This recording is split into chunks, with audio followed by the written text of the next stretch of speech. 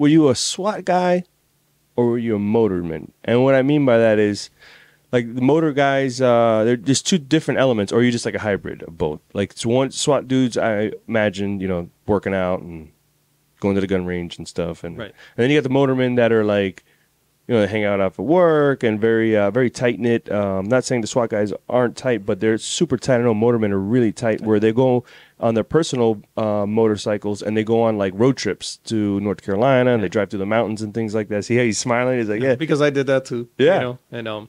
And when I came on to the motor unit, so first I was in SWAT. yeah, I got on the SWAT team like within 2 years on the department, and then probably 2 years after that is when I became a motor officer.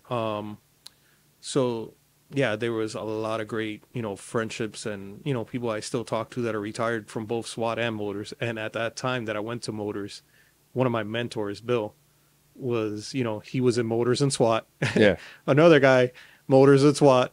Oh, And so it was then like one of the guys that went through SWAT school with me, Mike, he was a motorman and then went through SWAT. So it's like there was at one point, there was 4 of us, but even before that, at one point, there was 6 guys that were both motors and SWAT. Mm.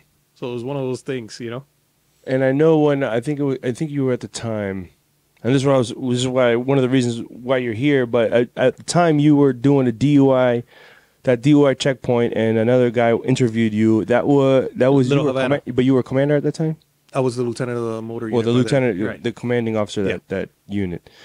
And then there's a vlog on YouTube, and then this is where I first learned about this. And there's a little more passion. There was a little more passion, and not that you weren't passionate before, but there was another driving force as to why you were doing things that you were doing out there. For instance, that one was a DUI checkpoint. Yeah, it was a checkpoint in Little Havana.